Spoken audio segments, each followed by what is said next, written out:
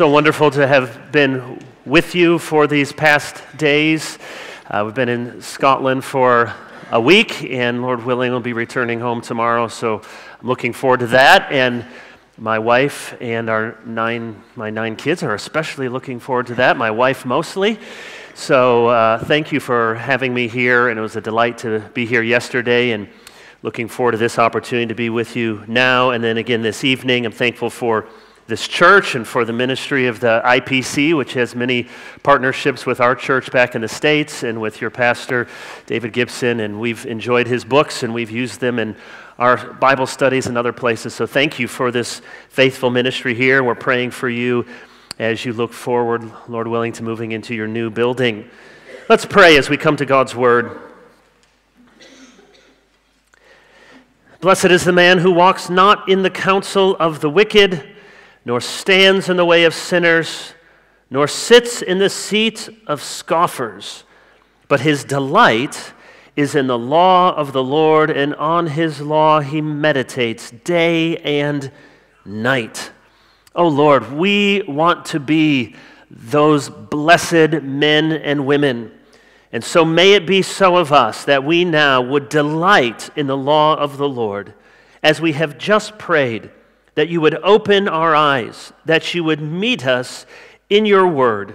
So give us ears to hear, we pray, in Jesus' name. Amen. Our text this morning comes from 1 John chapter 5. You can follow along as I read 1 John 5, verses 1 through 5. And I appreciate them leaving this nice big pulpit Bible, as I was traveling light and brought this little Bible that was better when I was a younger man and not a middle-aged man with my eyes. So God's word from 1 John chapter 5. Everyone who believes that Jesus is the Christ has been born of God.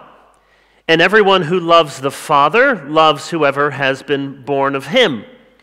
By this we know that we love the children of God when we love God and obey his commandments. For this is the love of God, that we keep his commandments, and his commandments are not burdensome. For everyone who has been born of God overcomes the world, and this is the victory that has overcome the world, our faith. Who is it that overcomes the world except the one who believes that Jesus is the Son of God? Have you heard of this phenomenon which has been called the Mandela effect? The Mandela effect is when many people collectively seem to have a false memory.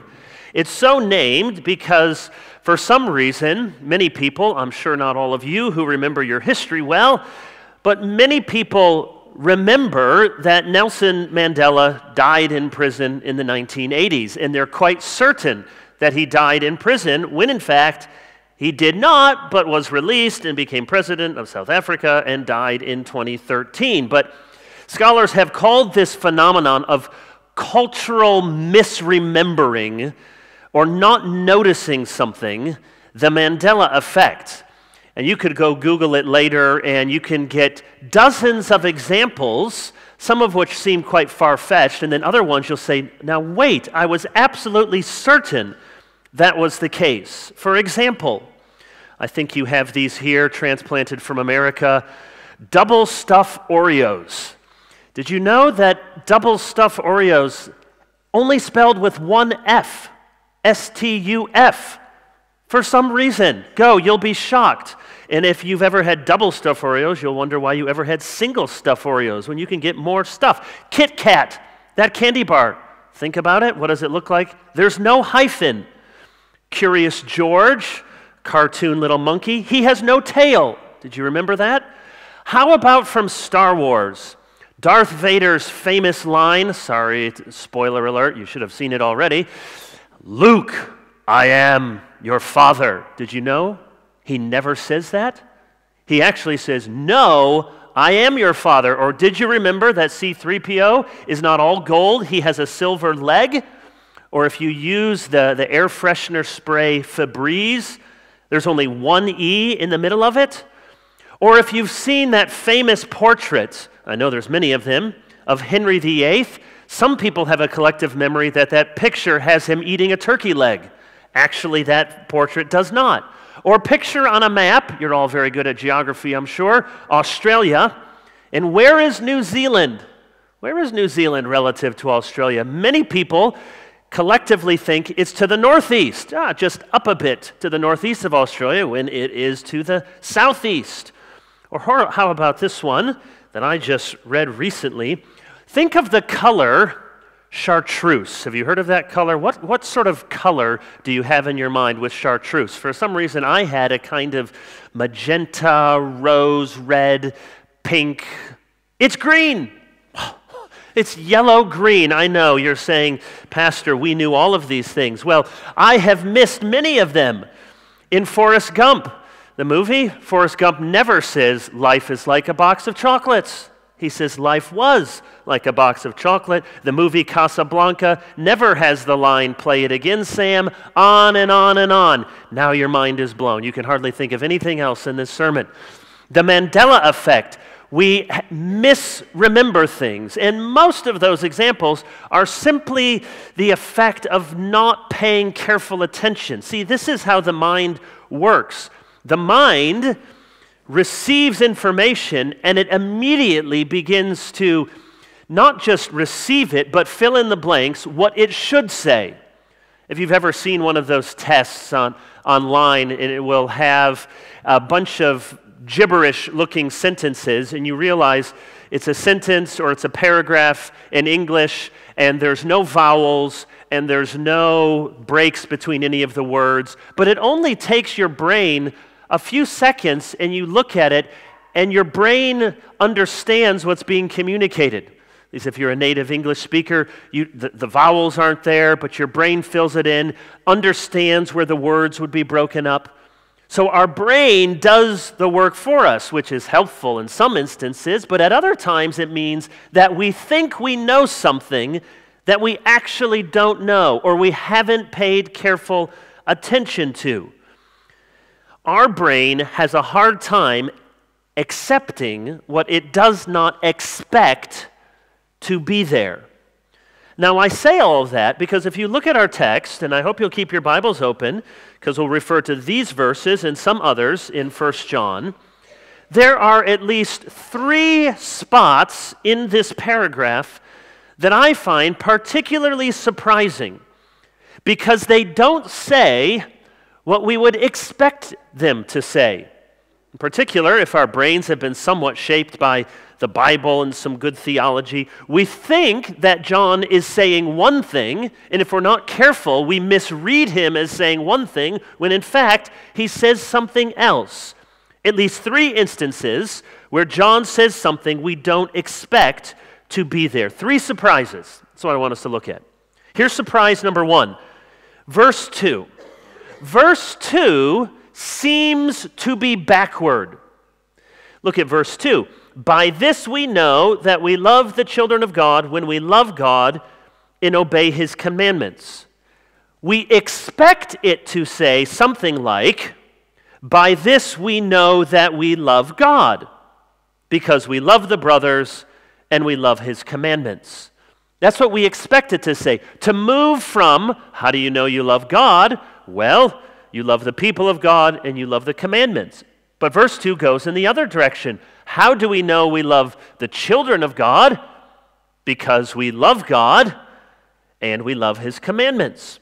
These 3 things have a constant interplay in John's epistle. Turn for a minute to 1 John chapter 2. Look at beginning at verse 3. We see over and over again the interplay of these 3 things: love of God, love of the commands of God, and love of the people of God. So, chapter 2, verse 3, by this we know that we have come to know Him if we keep His commandments. Into verse 5, by this we may know that we are in Him. Whoever says he abides in Him ought to walk in the same way in which we walk. That's what we'd expect. How do you know that you really love God? you obey his commandments. Or look later at verse 10 in the same chapter. Whoever loves his brother abides in the light, and in him there is no cause for stumbling. Well, that makes sense. How do you know that you really love your brothers in Christ? Well, you walk in the light. You're an obedient Christian. You have love. Look again at verse 23 in chapter 2. No one who denies the Son has the Father. Whoever confesses the Son has the Father also. All throughout 1 John, we see this kind of movement: obedience, love, belief. These three things work together in John's letter to give us assurance that we are Christians. This is a book, I think, fundamentally about assurance. How do we know that we belong to God? You may be here this morning asking that very question, or perhaps you need to ask that question. How do I know that I'm a Christian? And John's letter gives three very clear indications over and over again, three signs that you are truly a Christian. Now, signs, that language is important. I don't mean what are three things you must do in order to be a Christian, but rather three signs that would tell you that you're on the right road. I appreciate the signs. It's more so in London than here, but especially where there are going to be lots of ignorant American tourists walking about before you cross the road. It helpfully tells you to look, tells me which way to look, because I'm expecting the cars to be driving down the right side of the road instead of, shall we say, the wrong side of the road. And so I quite often am looking for cars the wrong way and am thankful for some sort of sign. So if I were driving here, I would be grateful for signs telling me, am I going in the right direction? And so if you want to go up to Inverness or you want to go down to Edinburgh, you will follow the signs and they will tell you, am I on the right path? And so it is in John's letter, there are three of these signs of assurance: love for God, love for the people of God, and love for the commands of God. John Stott calls it a theological sign, a moral sign, and a social sign. So love for God, what you believe about God; moral, how you treat the body of Christ, or rather the commands of God; and then social, how you treat the body of Christ. These three things, you can call it belief, love, obedience, theological, moral, social, love for God, love for brothers, love for commands. However you put it, there are these three things working in interplay throughout John's letter, these three signs over and over. So when we come back now to chapter 5, verse 2, we expect the logic to flow in one direction, from the invisible to the visible. That makes sense. How do you know you love an invisible God? You can't see him, and you say that you love him. How do you know you really love this invisible God? Well, you expect the logic to move from invisible to visible, which is how it works at several places in the letter. Okay, you love the invisible God when you show in a visible way that you love other people and that you obey God's commands. But verse 2, surprisingly, moves in the other direction. By this we know we love the children of God. How do you know you are really loving the people of God? And the answer is that you love God and obey his commandments. It moves in the other direction. So it makes sense. How do you know you love a parent? Well, you love their children. But it's also true, whoever loves the child also loves the parent. It moves in both directions. So don't say, well, Kevin, of course I really love you if you don't love my children. No parent feels that you really love them if you don't love their children. And by the same token, how do you know that you really love someone's children? You can't say, well, I really love your kids. It's you I can't stand. You make me absolutely miserable. Well, what sort of love is that for my children if you don't love the father of those children? That's the logic that John is giving to us. If you love the children of God, you will love God and obey his commandments. Now, you could take this as predictive, that is to say, if this is true, then these other two things you can predict will also be true. Love the children of God, you can predict. You also love God and love his commandments. That's one aspect.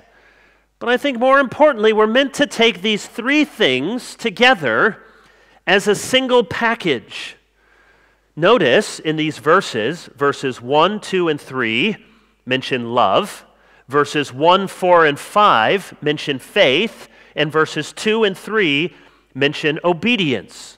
So love for one another, faith in God or belief, and then obeying God's commands. They're all interwoven. Love, faith, obedience. The point is, you are not getting one of those things right if you are not getting the other two things right.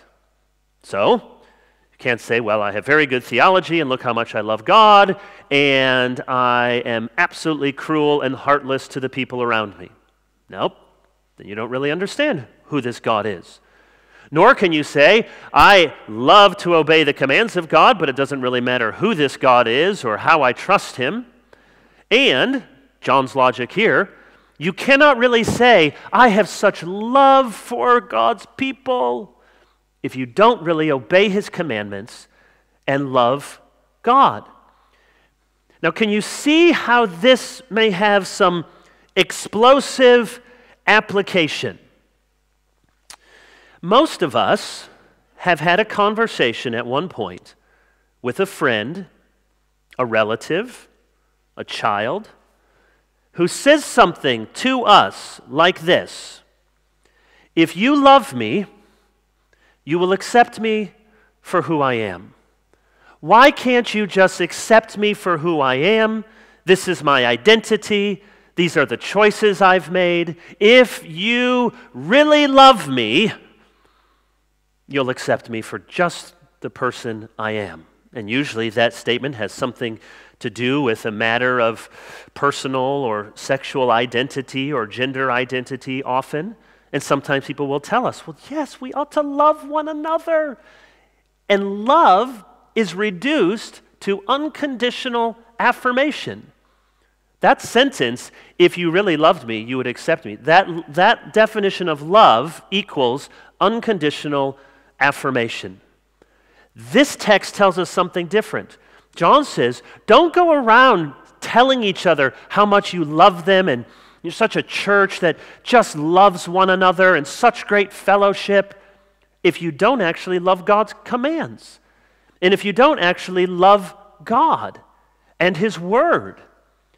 This verse, in other words, verse 2, surprisingly reminds us that mere acceptance is not really love, not according to the fullest biblical sense of the term. In other words, we cannot separate love for others from love for God and love for his commandments. Because if you say, I love the people of God, but you affirm what is not according to God's word, you are in essence saying, I love you so much, I will put you in my heart above God himself. Well, how can that truly be love? Love is always ordered rightly, and God must always be the first object of our love. I love you so much, I will find a way to set aside and redefine God's commandments. Verse 2 tells us that's not love. Love is a moral commitment.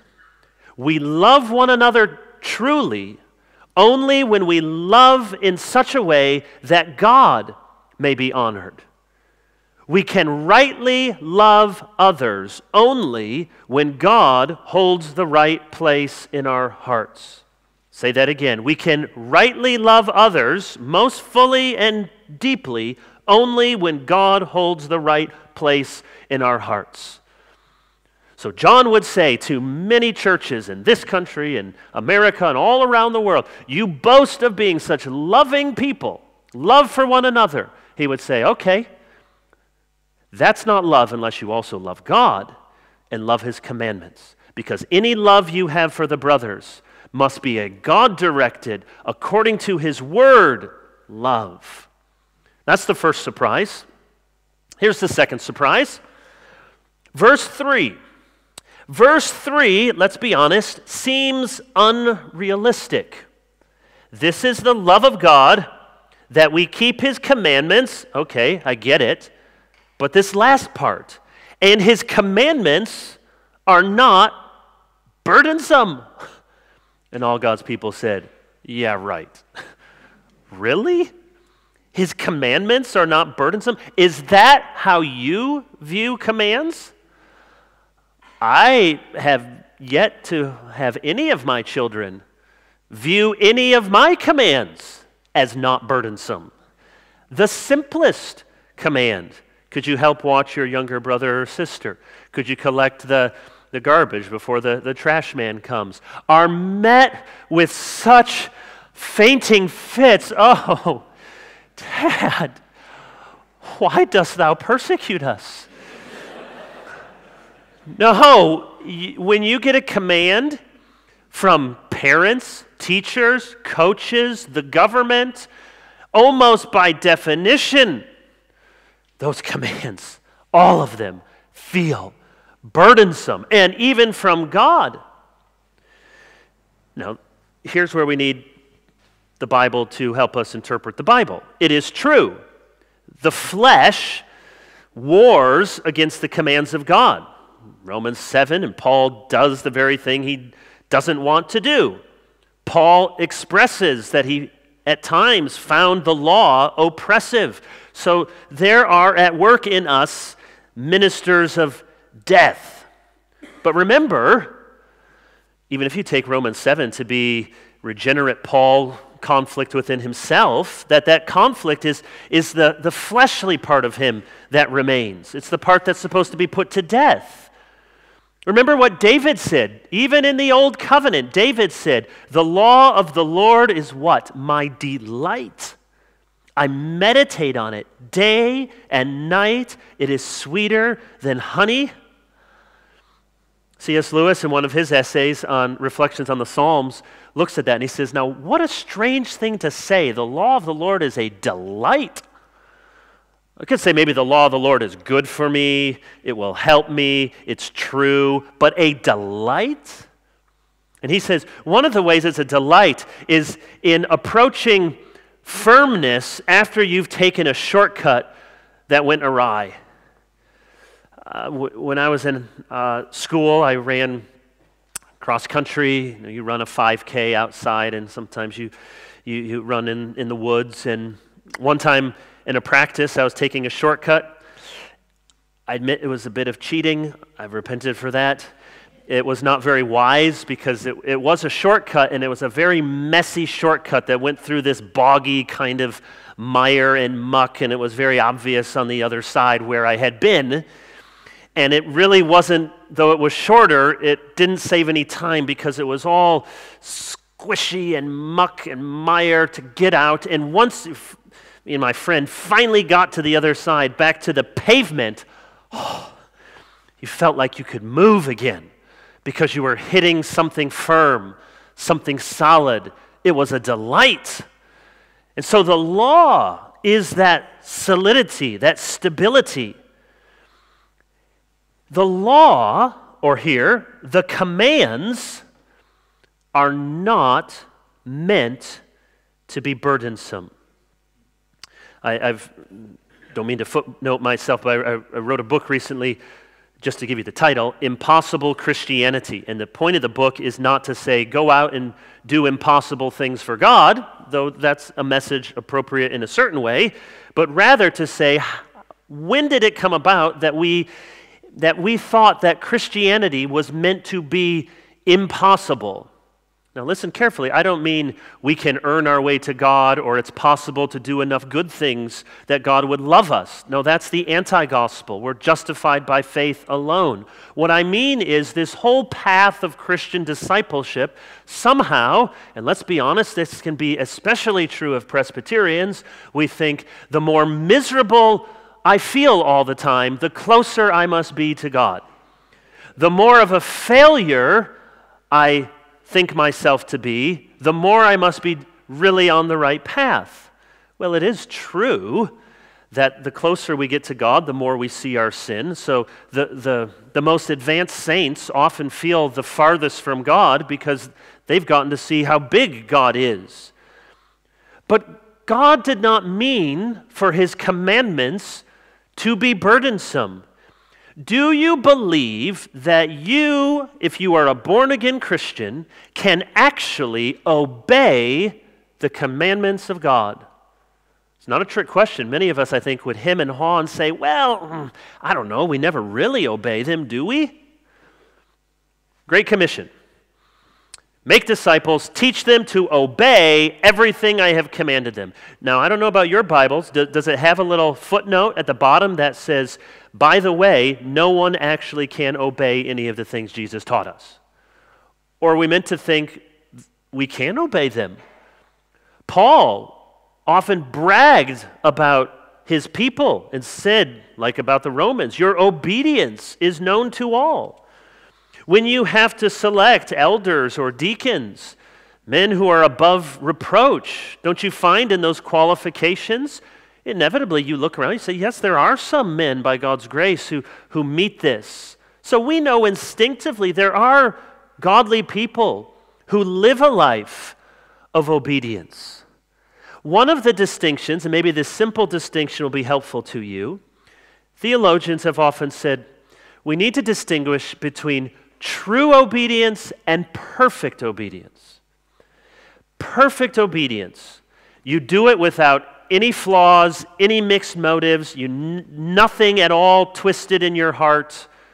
Well, of course, that's not going to be true until heaven. But that doesn't mean that you can't truly be obedient to God. We tend to focus sometimes on God only as judge and not as father. And if God is only judge, it's a binary choice, innocent, guilty. And okay, the judge doesn't really like me very much, but I know Jesus died for me, I go to heaven at least. He doesn't like me, but he loves me. It's complicated. God is your father, there's a dynamic relationship of communion. The union with Christ cannot be altered, but that communion, that sense of experiencing his favor can. Some of us imagine God to be a worse father than many of us are fathers. So I have quite a big yard with lots of grass to mow, live outside of the city just a little bit. And so one of the good things of having a bunch of kids is they can do stuff for you. And we actually have a riding lawnmower, and my boys don't mind. It's one of the better chores to do. And so if I ask my son, would you go and actually takes several hours, would you go out and mow the grass? And he does it. Now, inevitably, it's not quite as good as I would do it. The lines, there's some clumps of grass here and there. The lines aren't all straight. It takes a bit longer. Sometimes he doesn't think where he is and the grass blows out onto the sidewalk where I don't want it, all the things. I'm very particular about this.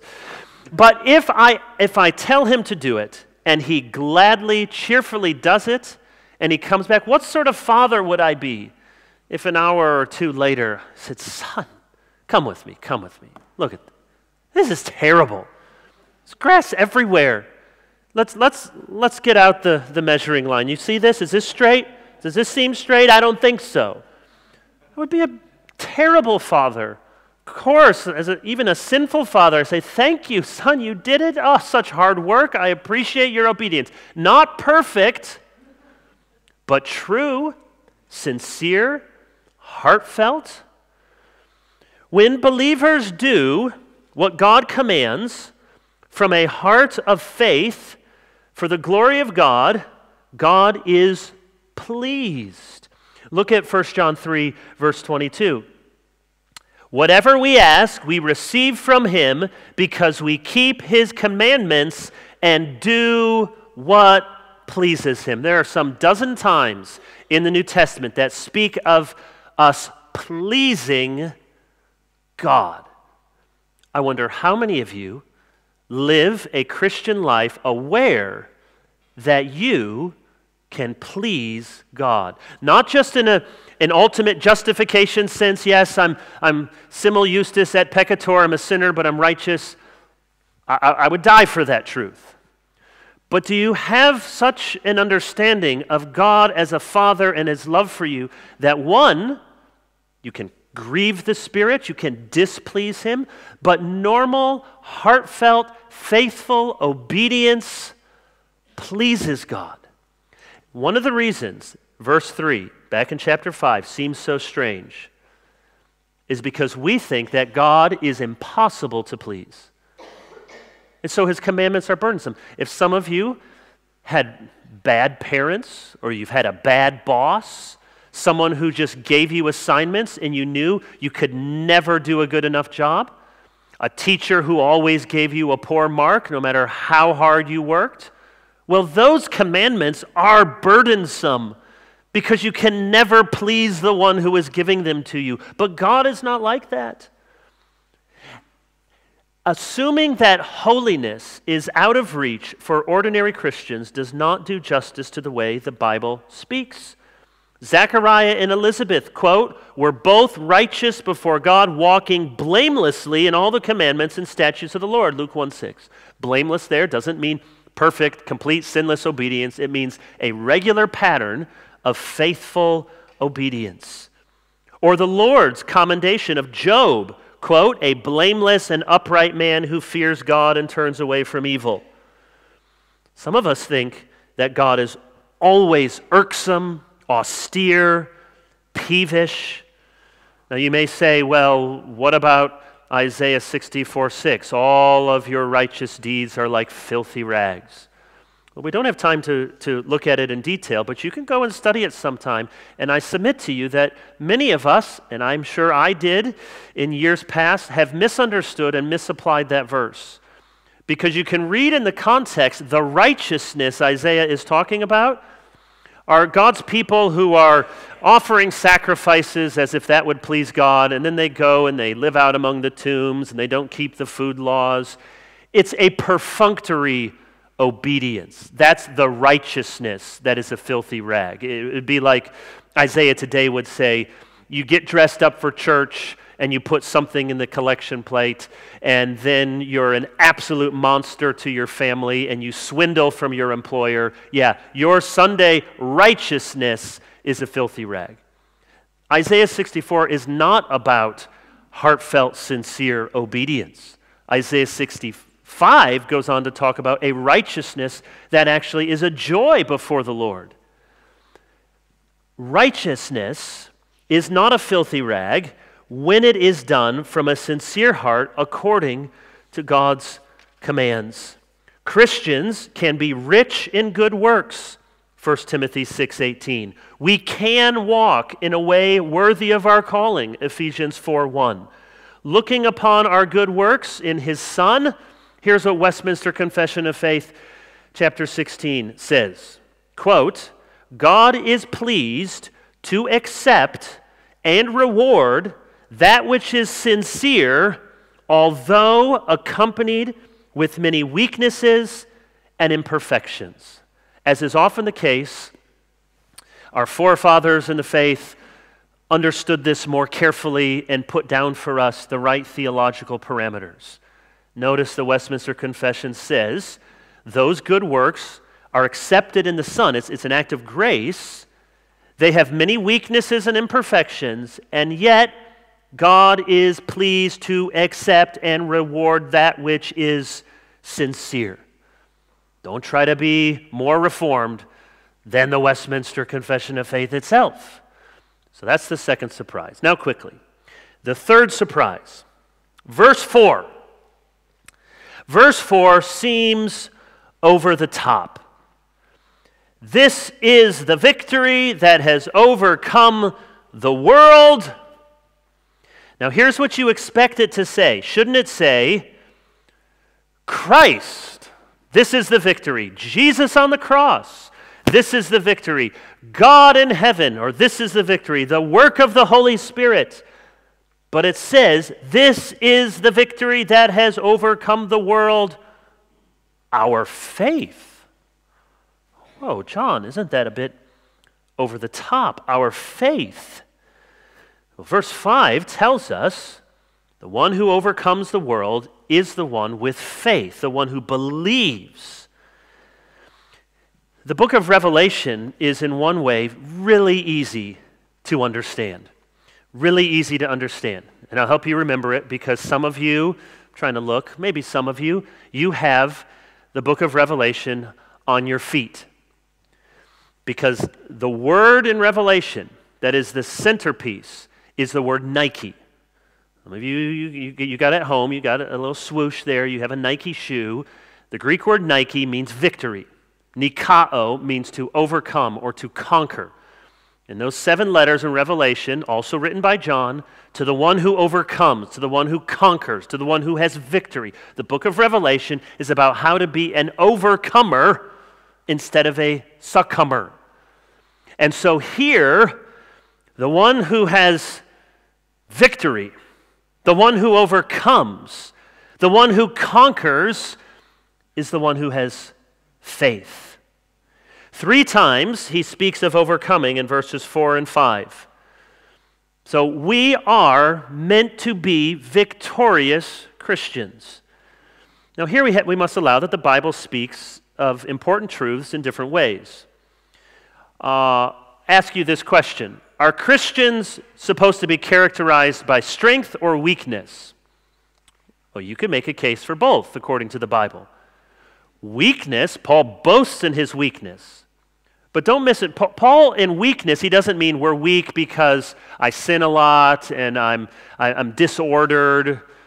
No, he's weak in that he suffers and he's wholly dependent upon God and he doesn't have all of the credentials that people want him to have in the world. That is weakness. But we also see the Bible say Christians are strong. They're victorious. We are not meant to live a life of spiritual failure. Some of us have thought that that's really the high mark of spirituality. A kind of, as one person called it, ecstatic failureism. No, we are meant to be victorious. Now, it's true, we reach the end of ourselves, we turn to Christ, so failure in that sense can be a good thing. But if we are true Christians, those who inherit eternal life, we must be overcomers. And think about what John's statement is saying. This is the victory that has overcome the world. Now, if you just step back out of a Christian context and ask someone, where would you locate the victory that overcomes the world? Where are you going to go and find world-conquering victory? Rome? Washington, D.C.? London? Beijing? New York City? That's where we might expect to find the victory that overcomes the world. John says, no, not at all. It's in you. Your faith. By faith, we are victorious. Isn't that the point of Hebrews 11, that famous chapter, the hall of fame of faith? All of those men and women commended through faith. Their life and work, though imperfect saints, was representative of what was good and true and commendable. So by faith, we have victory. And John is also saying faith itself is the victory. Here's what I mean. If you are facing a cancer diagnosis and you're scared, understandably, there's things to be afraid of. You're fearful. You wonder how God could be doing this to you and to your family. You're facing injustice at school. Somebody in your own immediate family has betrayed you. And you wonder, what in the world could God be doing? And just as you're ready to curse God, you fight back that temptation and you say, no, will not the judge of all the earth do what is right? I believe that God loves me and he can never leave me nor forsake me. What is that? That faith right there, the faith itself, that's the victory. You did not renounce God. You did not turn your back on Christ. Or perhaps for you, it's the overwhelming, crushing sense of guilt. Places you've been, secrets you're hiding, even now. Things you've looked at on your computer screen just this week that you shouldn't have looked at. And the devil wants to accuse you and tell you to give up and give in. But you claim the promises of Romans 8. No, there is now, therefore, no condemnation for those who are in Christ Jesus. And you plead with God from Matthew 5:8, blessed are the pure in heart, for they shall see God. And you put away what is impure. What is that? That's victory. And faith is the victory, to believe the promises of God against the lies in your own heart and the lies of the world and the lies of the devil. The key to everything in this passage, and really in this whole book, is that you and I must be born again. Do you see that? Faith, love, obedience, they follow from a birth that comes from above. I said at the beginning, these three signs or these three tests, love for God, love for the people of God, love for the commandments of God, they are all tied to the new birth. Look again at verse 1. Everyone who believes that Jesus is the Christ has been born of God. Everyone who loves the Father loves whoever has been born of him. Verse 4, everyone who has been born of God overcomes the world. New birth, regeneration, that is what makes all of this victorious Christian life possible. So I don't want you to misunderstand and think this is a self-help message, go out and be the best version of you. Rather, all of these things, obedience, love, faith, these are all not causes of the new birth, but consequences of the new birth. The reason commandments are not burdensome for us is not only because of the nature of the commands, but because we have been given a new nature. What once felt oppressive has become freeing. What inspired dread in us is now a delight, so that we can truly believe Jesus when he says, my yoke is what? Easy? And my burden is light? Now you carry a cross. We're willing to suffer, but the Christian life is meant to be a burden that is light. So here's two final words I leave you with.